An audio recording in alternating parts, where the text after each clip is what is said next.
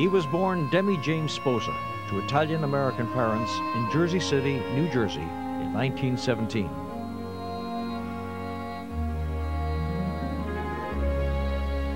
He was the youngest of 3 boys, and his father had always hoped he'd grow up to be a doctor. But as you can see, even from an early age, he was showing inclinations towards show business. When he graduated pre-med from St. Peter's College in 1938, he told his father he had decided he wanted to go into radio. With his parents' approval, Demi James Sposa was on his way. He went to work at a small radio station in Jersey where a young singer named Frank Sinatra was also working. And many years later, he and Frank talked about that on television and how Demi Sposa became Dennis James. I can't. I did a show called Name That Tune. And you And they asked me to sing. Right. I tell you, you know what flop sweat is? I got out there every day and I said, fellas, come on, I can't sing. Never could. That's when they changed the name of the show to Maim That Tune. After they heard him singing the songs. Hey, you know, I tell a story. Maim That what? I tell a story about this guy and myself. He may not remember, but I remember it. Okay. We worked in Jersey. I worked for a guy named Paul Lesteo, if you remember. And Paul Lesteo called me down one day because my name was Demi James Sposa. And he says, change your name or you're fired. And I changed it fast to Dennis James. I said, what about Sinatra? He said, he's got talent. Right? But in fact, Dennis had his own special brand of talent, which was soon recognized by the #1 radio station in New York, WNEW, where he was hired on as a disc jockey. Dennis took advantage of life in the Big Apple. He was a busy young man on radio, doing commercials, acting in soaps, studying at the American Academy of Dramatic Arts at Carnegie Hall. Now, about this time, Dennis's brother Lou was working with the famous television inventor, Dr. Alan B. Dumont, who was ready to try some experimental shows on television. Lou told Dr. Dumont that he had a kid brother working in radio who could do it all. And together they created television's first game show, Cash and Carry, televised live from a makeshift set in the back of Wanamaker's department store on Madison Avenue. Dennis often joked that at that time, there were only 300 television sets in New York, and half of them didn't work. These privileged few got to watch the ever-smiling Dennis melt under the 140-degree heat which the early Klieg lights produced. The year was 1941, and the public was just becoming aware of this new medium called television. However, our country plunged into war and Dennis joined the Army. His show business career was put on hold. Well, almost. He was assigned to special services. He wrote and directed shows to entertain the troops. And as you can see, Army life was tough.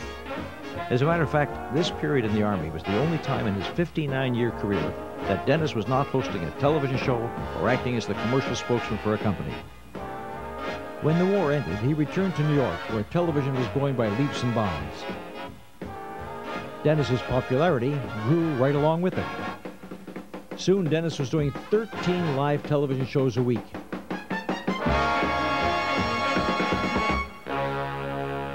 The very first network audience participation show was Dennis's OK Mother that went on the air in 1947.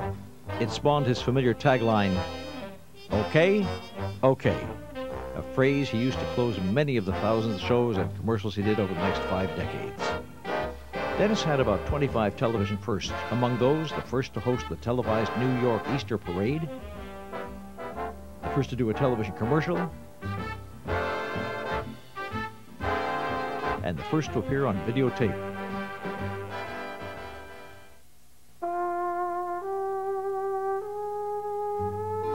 He met artist Mickey Crawford in 1950.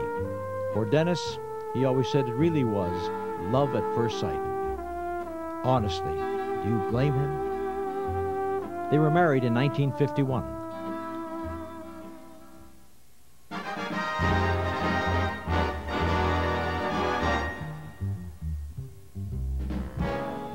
As a sportscaster, Dennis was doing boxing and wrestling matches for which he won an Emmy. Wrestling was extremely popular in those days, and often the wrestlers liked to throw each other at Dennis. Occasionally, the wrestlers liked to throw Dennis at one another. A quick study, Mickey learned to jump under the ring to keep from getting hit.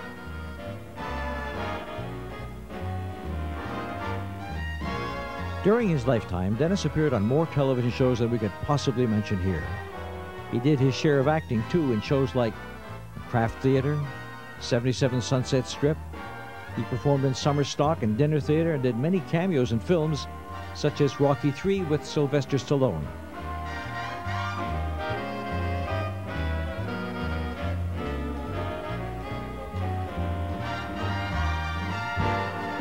He was the spokesman for Old Gold cigarettes for 9 years. Remember Dennis and the famous dancing packs?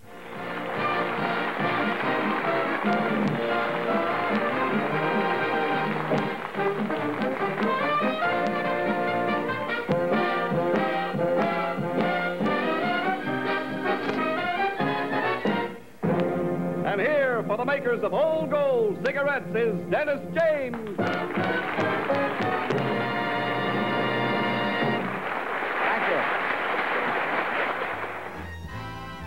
And before becoming a star, Grace Kelly played a cigarette girl in some of Dennis's commercials. His sponsors had such faith in his selling ability, they allowed him to ad-lib many of their spots, and the results could be pretty funny. All right, ladies and gentlemen, we have a winner at home, do we? Nobody picked Gloria Van Dorp, so unfortunately no winner at home. Our sponsor next week will be the makers of Lantherique products, and if you missed the show last week, then you missed all our talk about Tweed Mist. Now, Tweed Mist is a special toilet water concentrate that's lighter than perfume, stronger and more lasting than bouquet. And it comes in a very beautiful bottle with a nice golden top and a crystal bottle, and your finger controls everything. Just a touch of your finger and a pressurized spray, and I'm telling you, you're living on top of a cloud. You are living. I spray it all around the house, on doorknobs, on the drapes, every place, all over the stagehands and the technicians. We have the finest smelling show in television today. And if you want to smell right, then I say get Tweed Mist. You can't waste any. See, just a finger touch is all you need. The right exact amount comes out.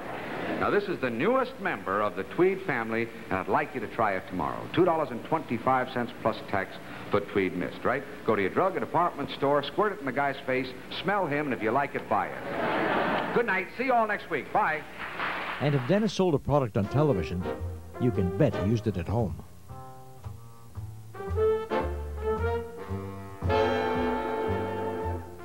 As the Kellogg spokesman for 12 years, there was no shortage of cereal in the James household.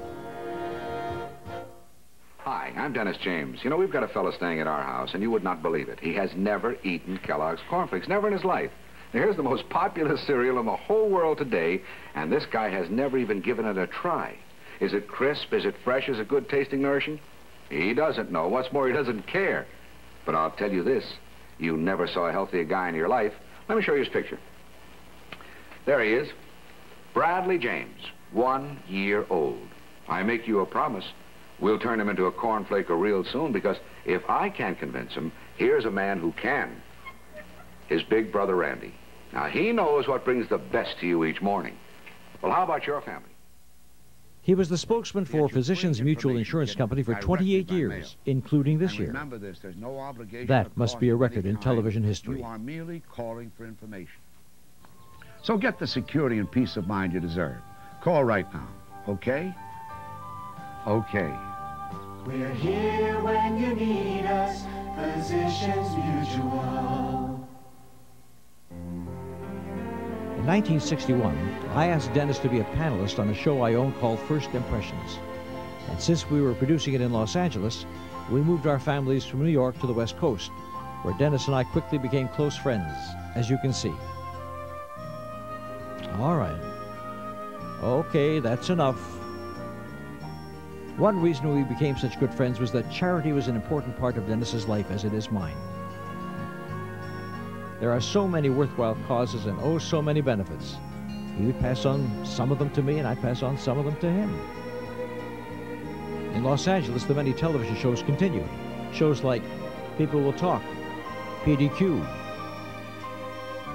Your All-American College Show, the daytime Name That Tune, and the nighttime Price is Right. His involvement with charity events continued as well.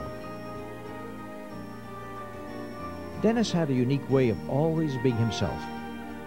He was as comfortable with presidents as he was with game show contestants. What you saw was what you got.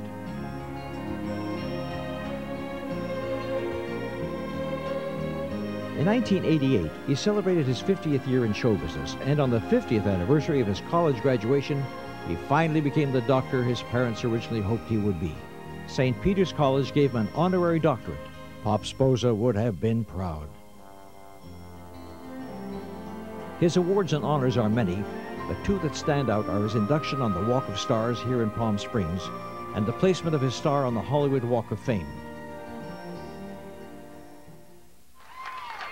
Let me tell you, I just sit here listening to all these celebrities come up here and honor this guy, and there's nobody that deserves it any more than Dennis James. Here's a man that's been doing great things for charities and all that stuff for years, and they're a little late. They had to give him a big star, because believe me, he deserves it. I know I have one just a couple of blocks down here, and they're wonderful, you know. People walk along, they see him, especially after you do a bad show, and they scuff it up a little. Even the dogs leave their opinion. But it's wonderful to be here, and it's there's nothing you can do more for Dennis James than he deserves. He's a great golfer. He's standing there with some of my money in his pocket. He's a great man, ladies and gentlemen. I'm just thrilled to be here. Thank you very much. Thank you very much.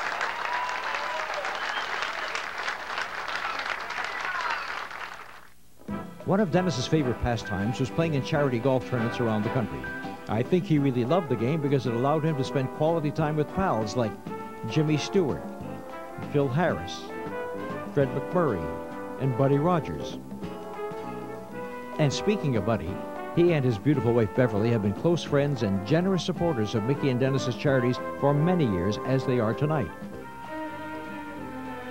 Dennis had his own charity tournament in the San Diego area for 12 years. And last December, he hosted the first annual tournament for cerebral palsy right here in the desert. The second one, as a memorial to him, will be played this December 8th. Dennis's dedication to UCP started in 1950 when he met Leonard Goldenson, president of ABC, and Jack Hausman, a prominent New York businessman, and Jack's wife Ethel. They asked Dennis to MC a telethon, which was a brand new concept in fundraising.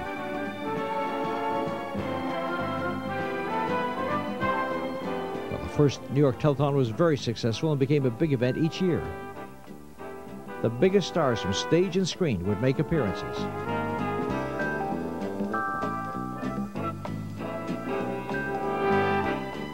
Bob Hope was named the Lifetime National Chairman. The more Dennis learned about cerebral palsy, the more involved he became. He intertwined his busy television schedule with 20-hour telethons held monthly in cities all across the United States. In 1965, in recognition of his contribution to United Cerebral Palsy and other charities, former President Eisenhower presented Dennis with the Humanitarian of the Year Award.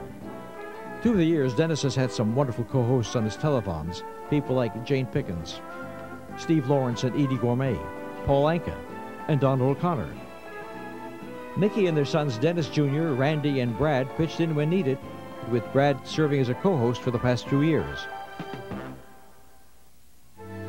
About 12 years ago, the lovely and talented Florence Henderson joined him, and she's been there every year since.